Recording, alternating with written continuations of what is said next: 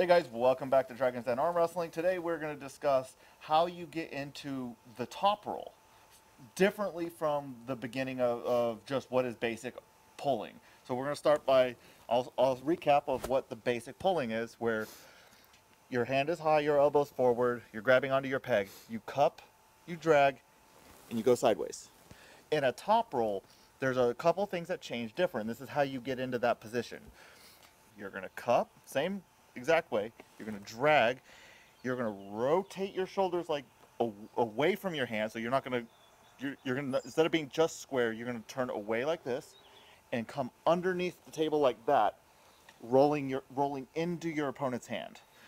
And go ahead, Cody. Explain it on your side. All right, you want to focus on keeping the knuckles high. Knuckle towards the sky, that's what I always say. Cup, drag, keep your shoulders this way and rotate. And you want to keep the pressure on your brachioradialis and stay looking at your hand, because if you roll this way, you're not really going to have much finishing power. But if you keep it this way, all the pressure's on your brachioradialis, and then you can just finish from there. And the reason top rolls work as good as they do is because when he goes and applies that back pressure like that, it attacks the hand. It's causing my hand to bust open on this direction.